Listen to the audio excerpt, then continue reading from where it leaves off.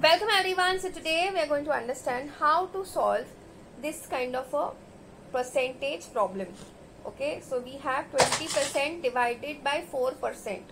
Okay, so please understand, whenever you have a percent sign ahead of a number, you can convert that number into a fraction by dividing it by 100.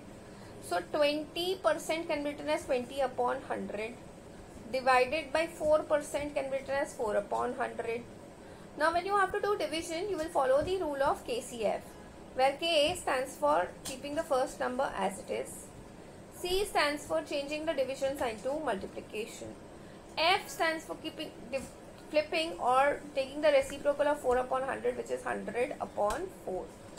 So here when you have to do this, you can cancel this, right? So this is 1 and this is 5.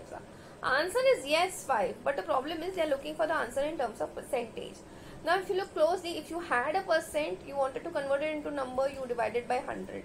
Now if you have a number, you want to convert it into a percent, you need to multiply by 100.